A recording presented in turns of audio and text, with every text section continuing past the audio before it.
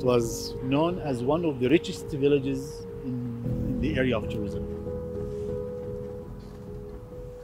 It was populated from the 7th century till April 9th, 1948.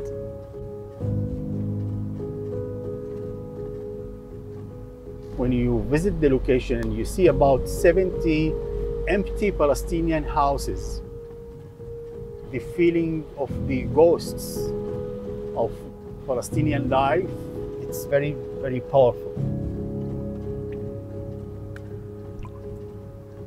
I'm Umar Al-Ghubari. I'm a Palestinian from a small village south to Nazareth.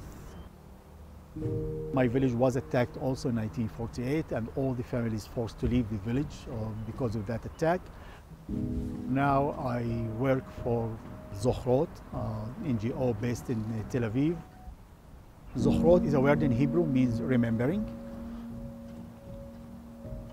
Hundreds of Palestinian villages were destroyed in the first years of the country.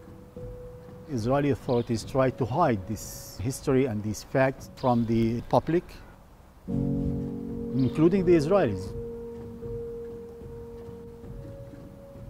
I've been here dozens of times, and every time it's painful. I cannot imagine how really people can do these things.